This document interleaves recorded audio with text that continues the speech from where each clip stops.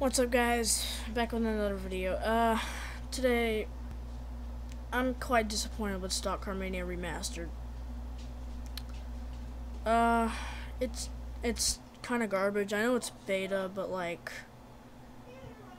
it shouldn't be this bad for a beta. I know they rushed it and all that.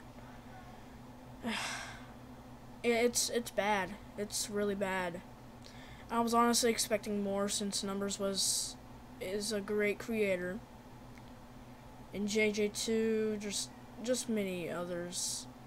There's a ton of bugs. There's a ton of problems. They should have just waited like extra 5 days to actually work on the game. They're using half of like NASCAR Adrenaline's cars, but they just revamped everything. From my perspective, I could have just given them the cars, and they could have just revamped it, and that's what they didn't do. And they won't even invite me to the studio because I don't know. As you saw in that, you can't even see through, like, the mesh is see-through. It's bad. It needs obvious work, but needless to say, I'm quite disappointed. I really am. The blowovers are too late. I don't like that either. It